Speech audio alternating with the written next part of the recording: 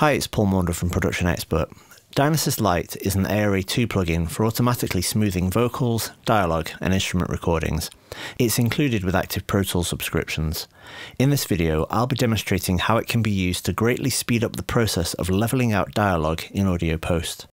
This project is a corporate video consisting of dialogue with some music.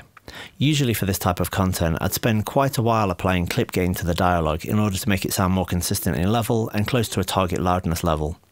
Before we do anything, let's take a listen to the raw audio with its initial levels.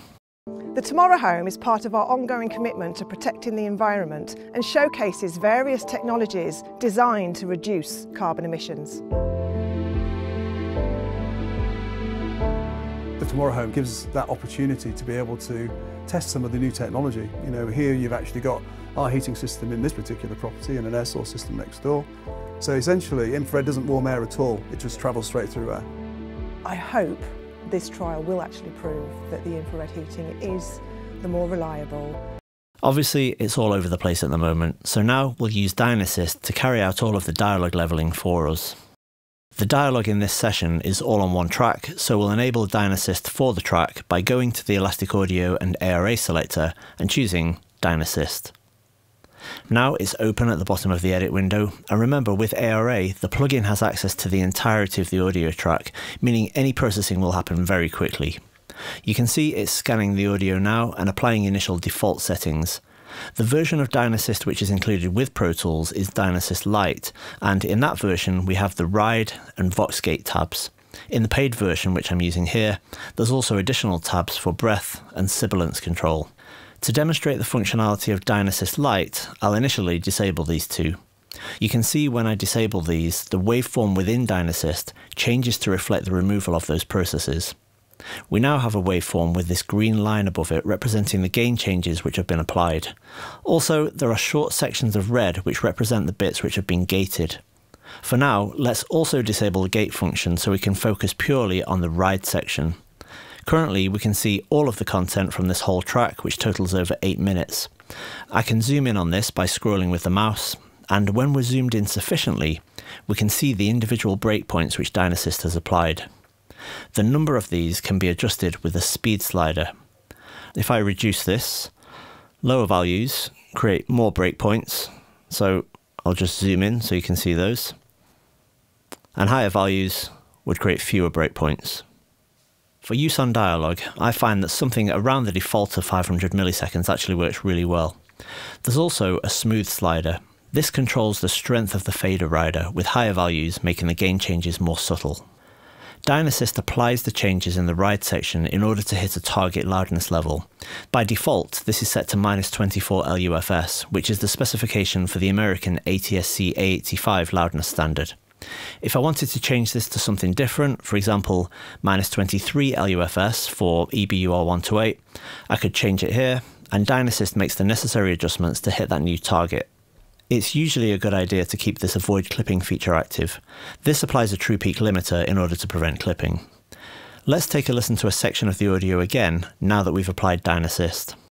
The Tomorrow Home is part of our ongoing commitment to protecting the environment and showcases various technologies designed to reduce carbon emissions.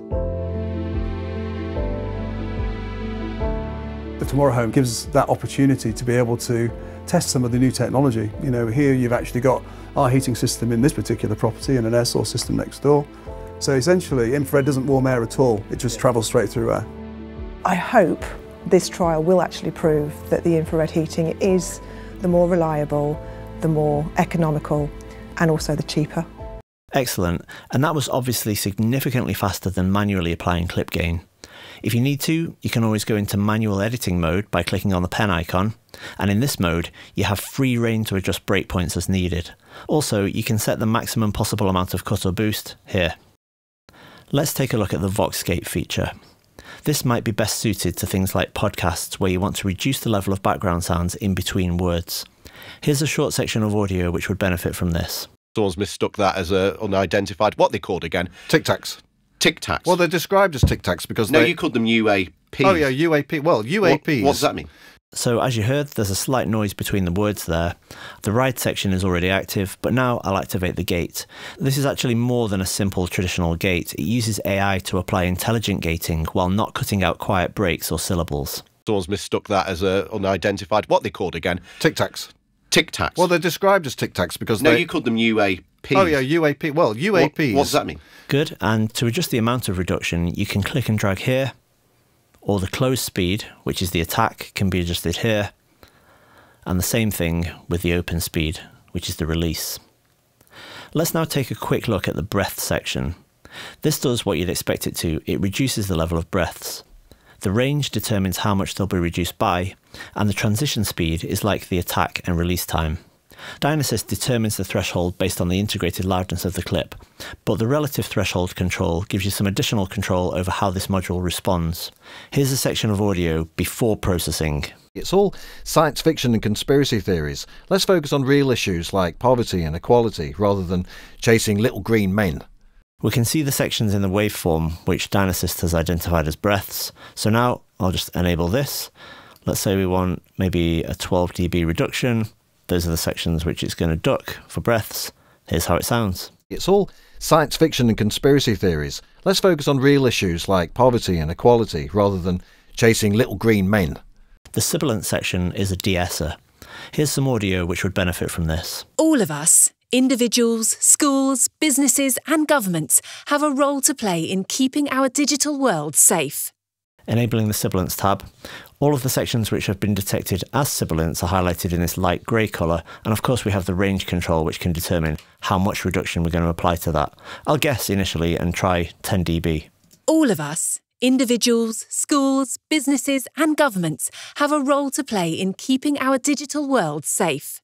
And of course we could increase or probably decrease this as we need to, and maybe adjust the transition speed. Let's take a listen to this. All of us, individuals, schools, businesses and governments, have a role to play in keeping our digital world safe. DynAssist is a very useful tool when working on dialogue, and DynAssist Lite, which is included with active Pro Tools subscriptions, includes the Ride and Voxcape sections.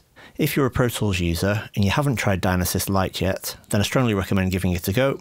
Or if you're interested in upgrading to the full version of DynAssist with the breath and sibilance modules, head over to noiseworksaudio.com.